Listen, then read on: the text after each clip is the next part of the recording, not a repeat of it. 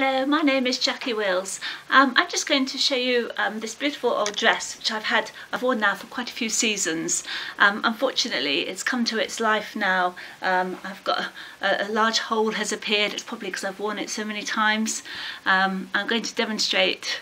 If I rip it, you can hear that rip.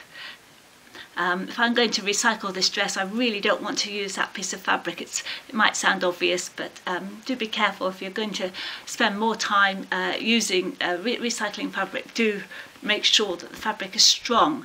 A really good test to do that is to really pull it really hard, bang, pull it in lots of different directions.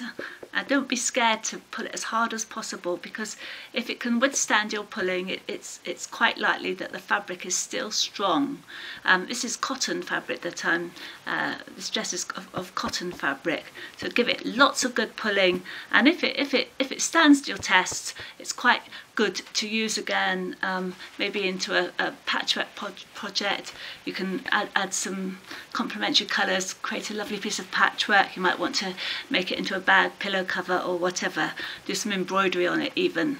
Anyway, so not only has this dress got useful fabric, it's also got a very useful zip. Now this zip here on the back, I'm just going to show it to you. Where is it? Here's this, oh, it's on the side. Here we are. Very useful zip. People so often just throw away garments without removing the zips. It's a very nice zip. It's a nylon one, admittedly, but it's a good zip. It's a nice lilac colour which could complement a whole number of things. Unpick it gently, use a seam ripper to remove all the little tiny stray bits of thread. Use it. Also, the other lovely thing about this dress, it's got a beautiful cotton lining. I'm just going to show you this now.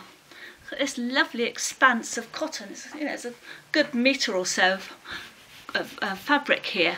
Now this can be reused as lining, but my preferred choice for this particular piece would be to use it on the ironing board. If I've got something that's delicate that I like, maybe may have paint on it, or it might have embroidery, just to protect the iron against as another layer.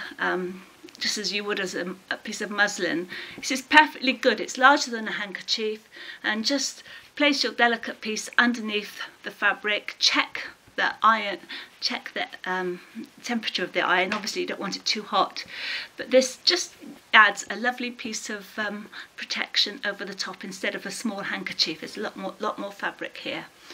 Anyway, my name is Jackie Wills, and I hope I've given you a few ideas as to what to do with a particularly nice dress that is no longer usable as a dress.